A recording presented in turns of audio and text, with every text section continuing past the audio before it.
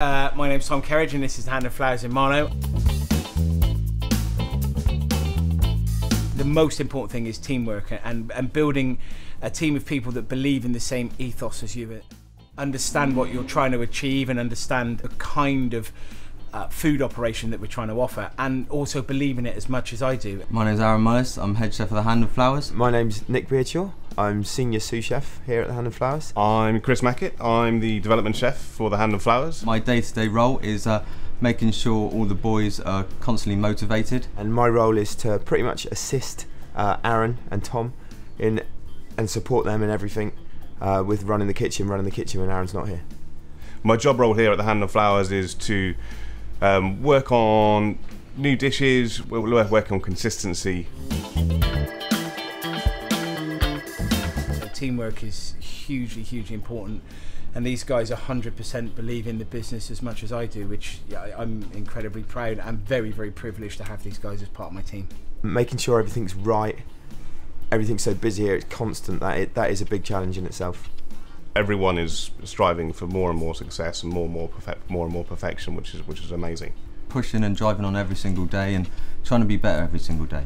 The one thing that we strive for massively is consistency. I get off on things being exactly the same every single time. So if you're doing a 65 cover service, lunch and dinner, it needs to be exactly the same. It allows between the four of us to have a spearhead at the top of that kitchen that drives that kitchen forward, and it's all about making sure that the customer is happy at the end of the day, and that's the main thing.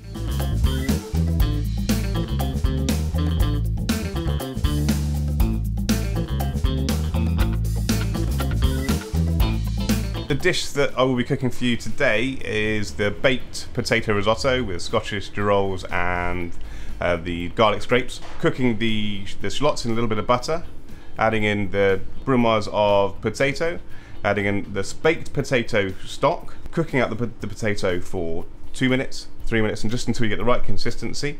I'm going to add in a little bit of parmesan, a little bit of salt, and a little bit of, just to finish off, the mozzarella. In an emulsion, I'm going to be cooking off the girolles with the garlic scrapes, which I'm going to peel back a little bit of the flour head.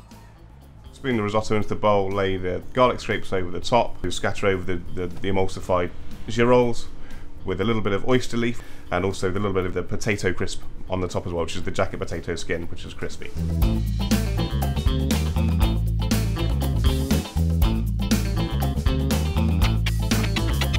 The dish I'm cooking today is corn-fed baby chicken cooked in malt and beer with a whole roasted baby celeriac and a hay-infused gravy. The chicken is brined first of all, and then it's cooked in a water bath at 68 degrees in beer, malt extract and some hops. It's then blowtorched when it comes out the water bath, glazed with a reduction of malt and beer, sprinkled with thyme and mulled and sea salt. The baby celeriac is roasted in a pan in burnt rosette. It then goes with some garlic and thyme. It then goes into the oven for around 8 to 10 minutes.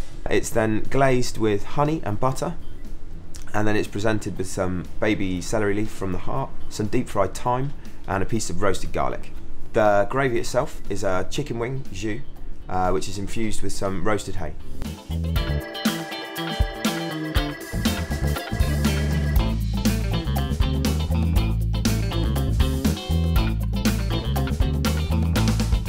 The dish I'll be cooking today is a tonka bean pannacotta with poached strawberries, strawberry jelly and a strawberry ice cream. We'll start with the pannacotta, which is milk, cream, sugar, which is brought to the boil, infused with tonka beans, and we'll set that with gelatin. Then we've got poached strawberries.